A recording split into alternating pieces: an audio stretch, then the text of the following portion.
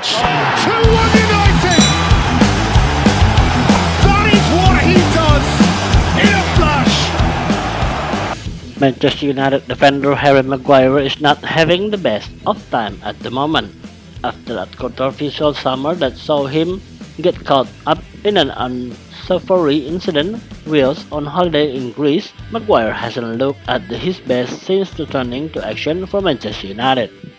The 27 years old particularly poor for the Red Devils in their humiliating 6-1 defeat at the hands of Tottenham at the weekend, and it remains to be seen if he can get back to his best and become the player the club want him to be.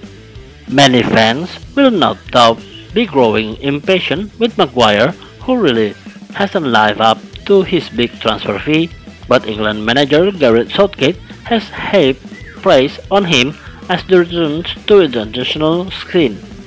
For me, it's just great to have Harry back with us. Southgate is quoted by BBC Sport. He's been a massive player for us over the last 2 or 3 years since he came in.